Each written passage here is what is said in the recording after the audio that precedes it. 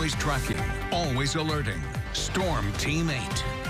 A little bit cooler to kick off our Friday morning, but that's really against the trend we've been seeing the last several weeks. In fact, so far in January, we've trended about 9.1 degrees above normal for our high temperatures, making it one of the warmest starts to January on record. And with that, we haven't seen a ton of snow really over the last several weeks. The last time we saw significant snowfall was back when we saw that blizzard right around Christmas. So far this year, though, we're still trending above normal, 68 inches from just those 3 events in November and December. On average, we should be sitting right around 36 at this point. And last year, we're sitting right around 38. And you may see some flurries popping up around there for now, but much of them will not make their way into West Michigan. In fact, nothing is expected to stick. The heaviest of snow actually moving directly to our south and northwest Indiana. That's because our winds are so strong from the north, but our fine resolution radar here will show a few flurries attempting to pop up, especially closest to the lakeshore, but again, shouldn't be anything too major. This afternoon, we'll see temperatures only top off near about that freezing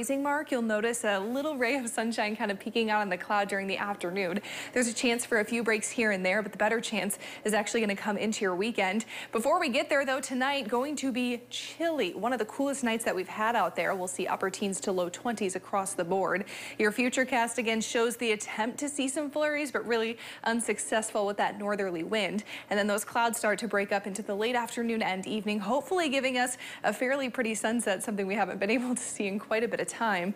As high pressure builds into our Saturday, it'll make way for sunshine, or some of the most sun that we've seen. Still a few passing clouds expected, but again, compared to what we have seen, it'll be some improvement. A lot of people asking, when are we going to see snow make a return? Well, it's a little bit too warm for that for the time being, but I can tell you that we're already seeing a pattern change as we head into that last week of January. Much of the country is going to be trending above normal for precipitation, and as temperatures cool off, some of that could be snow. For today, though, just cloudy, 33, a chance for some sun later on this evening, with more sun expected Saturday into Sunday morning.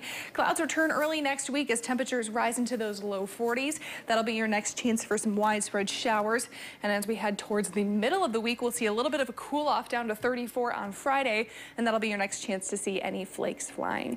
Tom, are we having any issues on the roads this morning? We do have a crash right now south of Grand Rapids. This is along the northbound lanes of US 131 at 142nd Avenue in the Door area. So far, though, watching northbound US 131, doesn't appear that we have any significant slowdown. That drivers are able to make it around that crash right now. Taking a look at the freeways in and around the downtown Grand Rapids area, the good news is if you're getting ready to head out the door right now, nothing's standing in your way of making it to your destination on time. And here is a live look out at those road conditions right now. This is US 131 at Leonard Street, both northbound and southbound. You can see traffic is light in both directions, and we are working with clear and dry conditions out there on area roadways. I'll have another check of that Friday morning commute coming up for you in about 15 minutes. Teresa and Donovan.